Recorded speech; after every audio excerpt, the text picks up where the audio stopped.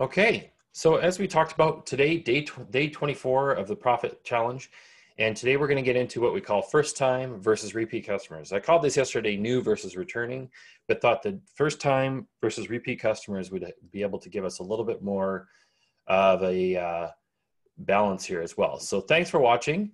Now today, what we've got, just to recap really quick, is we've got the customer margin tree, sorry, I'm having a little technical difficulties. My screen share not working. There we go. So today what we're getting into is we're getting into the right-hand side here of the customer margin tree. Yesterday we looked at the revenue per customer side of the equation, and we talked a bit more about how you can increase your lifetime value for your customers. Now today what we're talking a bit more about is the right side of the equation. We're going to talk about customers. And so with customers, we're going to talk today about first time versus repeat customers. You'll notice as well that I've updated this a little bit more to kind of take up maybe some of the confusion that had been in there in the past around sort of the cross sections. And you'll notice that we've got now earned versus paid below each of our first time and as well as our repeat customers. Because in some cases, most of the time you want to look for earned customers in both scenarios, but there is a scenario in a case where you may need to have to pay for customers that are repeat customers. And we'll talk a little bit more about that tomorrow when we talk about earned versus paid customers. But today, we're going to dial in a little bit closer in on the first time versus repeat customers. And take it a little bit step further, if we populate this with some of our numbers around new for first time versus repeat customers. Let's say, for example, we've got a scenario here where we've got 10,000 customers at the top line. But then let's say it's split 40-60. So you got 40% of those people are first time customers, and 60% of those would be repeat customers, or 6,000. This would be a very sort of, I would say, growing business or scaling business where you've got more repeat customers coming in the door than what you've got for maybe first-time customers. But we'll look at a few other scenarios if you're just starting out, what that could mean and what that could look like, as well as if you're still growing and you're still getting more first-time versus repeat customers versus what this scaling option looks like. Now, if we break that down a little bit further in terms of the earned versus paid, what you're typically going to find is on a first-time customer basis, you're most likely going to be skewed a little bit higher towards the paid side of the equation, simply because you're probably trying to pay to get those customers in the door in the first place, or perhaps you're using advertising spend that is attracting more new customers for you. So you can target your advertising that way, or you can also just look towards paying for advertising and letting it kind of bring in both new and returning customers. But I encourage you, if you are focusing on first-time customers, that you also try to get some earned customers in there as well.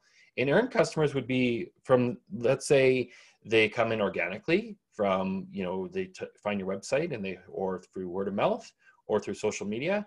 So there's multiple different ways that you can get earned customers, both in a first-time basis or in a repeat basis. That could be through your email marketing or through your other sales channels and other referral word of mouth mechanisms that you might have on your website, or just the sheer nature of people coming back over and over again because of the nature of your product that you have is, we talked a bit about yesterday, something that's consumable that people can come back and buy over and over and over again. So in each of those scenarios, there is what we would call a cost per acquisition involved if you are paying for any of that activity. So what we've looked at here is the $300 yesterday that we showed in our previous version of the customer margin tree is $300 on the new customer side of the equation or first-time customer side of the equation. On the repeat side of the equation, it's a little bit lower, and it's most likely because you've already paid once to get them in the door. You're probably not going to have to pay to spend over and over and over again. So in this scenario, what we're looking at is we've looked at the total acquisition costs as well at the very bottom here. And how the math works is if we take our 10,000 customers, split it between first-time and repeat, that gives us 4,000 customers here.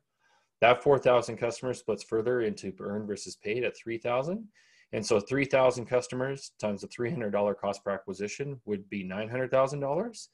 But you're wondering, maybe where does the other 100,000 come from? Well, it comes from the other side of the equation. So if we took our 10,000, split it out to the 6,000 repeats, out of those repeats, 1,000 of them were paid. And those 1,000 times $100 would give us another $100,000 to add to our total. So that's where we come up with the $900,000 plus the $100,000 to give us $1 million in cost per acquisition. Now, if you recall, we looked at this in the overall sales revenue in this customer margin tree was at 10 million, acquisition costs at $1 million. So that was roughly about 10% of spend to total revenue. And that's a typical benchmark that most e-commerce merchants would be using or brands would be using. A lot of people ask me all the time, Blair, what's the right budget I should have or the right amount I should be spending on advertising? And I always typically say, well, how much can you spend is my first question. But, you know, seriously, in all seriousness though, typically about 10% of revenue is a good healthy benchmark to start with. You may find that's, you can spend more than that. You may find you may not be able to spend quite as much as that, but 10% is kind of the benchmark that I've seen. And so in this scenario, that's kind of been a healthy benchmark we're going to use as we work through the different scenarios. So let's take a look now. If you were just starting out as a customer or a merchant, sorry, and you just didn't have any customers at all. So if we looked at our scenario on the left-hand side as sort of our base case, and we look now to, let's say you had 10,000 customers you're trying to acquire, and they were all first-time customers, let's hold constant the fact that they were split still sort of 75-25 between earned and paid. So those 10,000 customers, at 7,500 of them being paid and $300 per acquisition, is going to yield you quite a bit more in acquisition costs at sort of 2.25 million, or roughly 125% more, two and a quarter times more when you're just starting out. So what it's just showcasing here is the fact that if you have no repeat customers, you're gonna have to spend a lot more and work a lot harder to get those first-time customers in the door before they can become repeat customers for you. So does the math follow? Does it make sense? I hope it does. And so let's take a look at now, if you're just starting out, but now let's look at if you're still growing, where maybe you're in a growth phase where you have more first-time customers than repeat customers. Again, so what we're doing is we're just taking the 4,000 and 6,000 and we're inversing that. So let's say we had 6,000 first-time customers versus 4,000 repeats. That still breaks down in sort of the 75-25 split between earned and paid. And so it's 4,500 and 300 still is going to yield you quite a bit more in acquisition costs. So it's still going to yield you more. And then if we took 4,000 here, we hold the constant at 1,000 paid and $100. So you've got 100,000 in your repeat customers you're spending on, but then you've got another 1.35 million, or basically 45% if you look at that total, more you're spending in acquisition costs than if you were just at this sort of growing phase where you had more repeats. So let's see how the scaling works a little bit further. If we take a look at now a more mature business that is scaling faster and faster and faster with more repeat customers. So if we take our base case scenario, 4,000 and 6,000, but let's push that needle a little bit further, even over more, where we're still holding 10,000 customers constant, but now we've got 3,000 first-time customers and 7,000 repeat customers. What you're going to find is that if we keep that same sort of 75-25 split, we're going to start now seeing our cost per acquisition start decreasing, or we're going to see our overall acquisition costs coming down, because you're seeing that 2,250 times 300 is a lot less than 3,000 times 300. And so we keep, even if we were still paying at $1,000 for some of our repeat customers, we're going to find that 675 is what we get off this side of the equation, and 100,000 is what we get off of this side of the equation. So we're going to see a reduction of about 23% on our overall acquisition costs. So definitely starting to get more savings in the scenario where the more and more repeat customers, the more and more you're better off in terms of you're going to save more on your acquisition and your spending for advertising.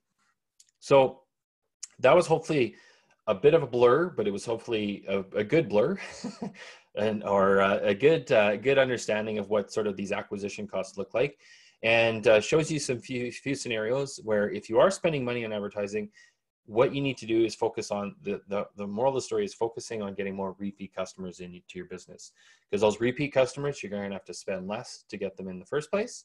And you're also going to be spending less overall to bring them in the door. So with that, that's kind of today's lesson today. We're going to dig a little bit further into some of the paid versus earned customers and how maybe you'd be able to skew even more towards more earned customers versus paid. We'll look at some different scenarios of traffic and how traffic comes into your site again. So we'll kind of touch on a little bit of that conversion margin tree that we spoke about a couple of days ago and last week. But with that, I'm going to leave you with the lessons for today. I really thank you for being here. Thank you for watching. And again, as always, I ask you to be present, connect with others, and go make an impact in someone's life today. So thanks for watching, and I'm going to pause the recording now and take any questions from anyone.